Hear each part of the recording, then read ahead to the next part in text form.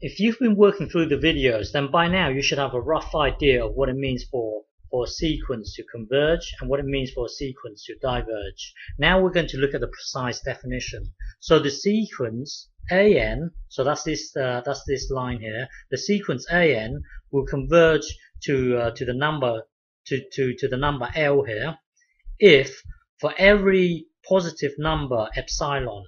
So this is your epsilon here. So you can think of epsilon as being your tolerance, your level of tolerance. So if you, let's say it's 0.3 here, so it can be L plus 0.3 or L minus 0.3. So this epsilon is basically L plus epsilon and L minus epsilon here.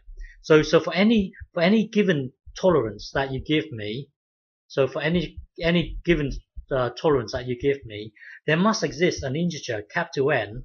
Let's say capital N. There must exist. So capital N could be anywhere along here, but there must be a capital N such that for all small n above capital N, so any small n here beyond capital N here, if you look at the difference of the two, it must stay. The difference of the two must be less than epsilon. So you can interpret this bit as being, well, if you get the sequence, take away the true limit. So hang on. So if you get the sequence, take away the true limit. So you can think of that as being the sequence, take away the true limit. So that's this magnitude here. That's this distance here. Well, this distance here must be less than the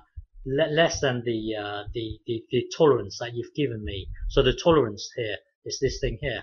So you can see that this magnitude is within the epsilon here. Epsilon here is from here to here. So you can think of this thing here, where if you look at the sequence, take away the true limit. Let's say the sequence is here. Okay, so let's say the sequence is here. Well, if you get the sequence here, take away the true limit, so that will then give you this distance, this magnitude here. Well, this magnitude here is less than L plus epsilon. So the point, you can interpret this as being the sequence staying within this line and this line.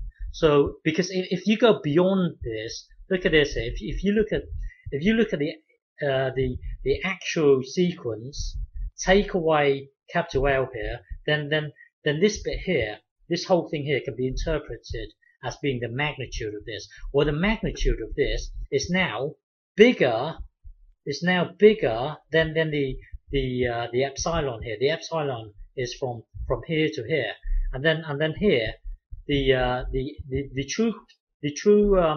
true sequence, take away capital L. Well, that represents this length here. Well, you can see that this, in the case of this thing here, this magnitude is bigger than this. So you can interpret this as being the well, you can interpret it as being the sequence staying within here and within here. Okay, so what it means is for any given epsilon, there must exist a capital N. There must exist, let's say capital N here. There must exist a capital N where all n bigger than capital N. If you look at the difference of the two, then well, you interpret it as being the sequence stays within here and within here. So it cannot do this, for example. If it does do this, then set your capital N to be somewhere over here. Then you can still say the limit exists.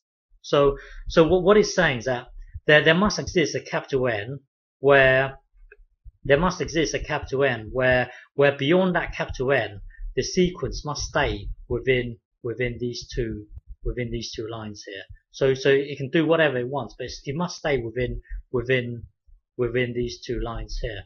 Okay, so if a sequence does something like this, but then it can still converge here, because you would then set your capital N to be somewhere over here. because then this will still be true, because all the n above, all the small n beyond capital N here falls within your tolerance. So even though it's doing this, it can still converge. Just move your capital N to the right, as long as all number beyond capital N, the tolerance, the actual sequence lie within these two lines. Okay, I will continue in the next video.